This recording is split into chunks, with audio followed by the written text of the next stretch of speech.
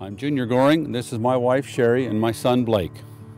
We have a migratory sheep operation that operates in 3 states and covers about 250 miles. Conservation and preserving our natural resources is something that's not new to our family. We've done this since I can remember. I can remember my father working on many water projects and seeding projects and brush control projects and things that I didn't have real appreciation for as a young boy, but as we've grown up, he explained it to me and worked me into the business, and he taught me the value of this. At a very young age, I can remember my grandfather and my father both always saying about leaving something better than we find it, whether it be whether we borrow something from somebody and return it in a better shape than we borrowed it, or if we take a herd of sheep out and turn them loose on the mountain when we leave, try to leave it better than we found it.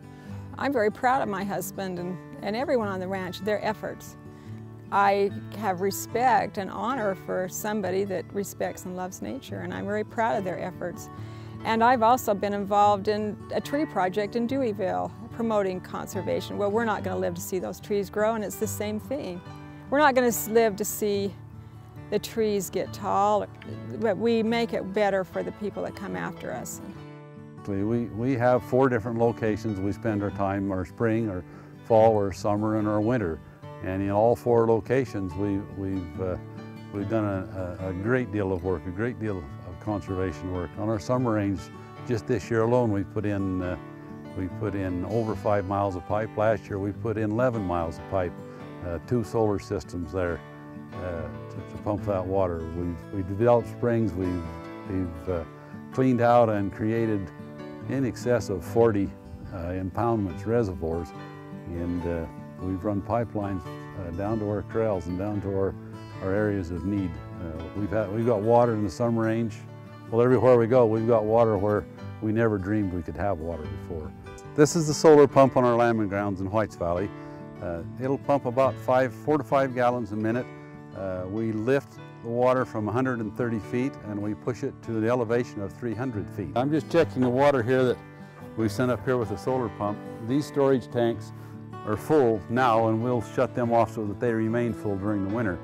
So when we come here in the middle of April to 1st of May, we'll have water ready to go for the sheep. The greatest sage grouse population that we ever had in the state of Utah is when we had the most sheep. And as the sheep have declined, so has sage grouse.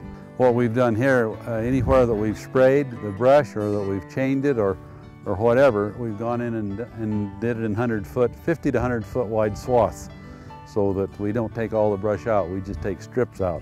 This is not only conducive to the sage grouse and the upland birds and what have you, but also our sheep then have a natural protective place to go when they do drop their lambs. Working with the NRCS and the GIP programs and them guys has really taught me a lot. And being able to work with them and having to show us and teaching me something that I can pass on has been very helpful. Private landowners have a great responsibility in this stewardship for the ground to take advantage of all those things that are available to us now. And you know, we can ill afford to be islands in this thing. We have to be out there working cooperatively with everybody that's interested in the same goal. So if I can instill that into my sons, teach them how to work, teach them what the meaning of work is, teach them how to take care of the land, teach them how to be thankful for the things that we have and not to abuse them.